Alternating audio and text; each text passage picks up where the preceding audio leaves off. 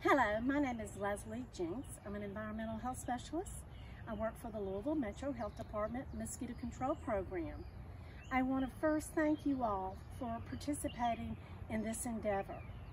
The Louisville Metro Health Department is so excited to have you, the Girl Scouts, as a partner to help reduce the population of mosquitoes here in our area and also to help prevent the diseases that are caused by mosquitoes.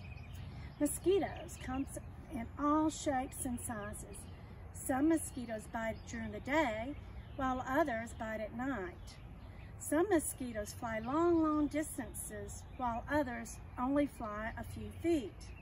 Unfortunately, there are other mosquitoes that carry disease, while there's some that just are nuisance mosquitoes.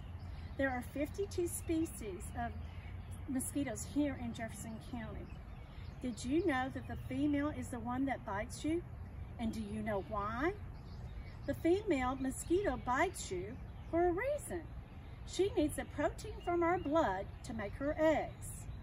When she lays her eggs on or near the water, an adult mosquito emerges in 3 to 7 days. Now, if we, you and me, drain the standing water from containers outdoors, such as these right here, we can help prevent mosquitoes from growing. And all it takes is a simple procedure like this. You're helping our community by draining water out of toys, bowls, tubs, buckets, tires, and even children's toys. Can make all the difference in the world, even with something as tiny as a little bottle cap.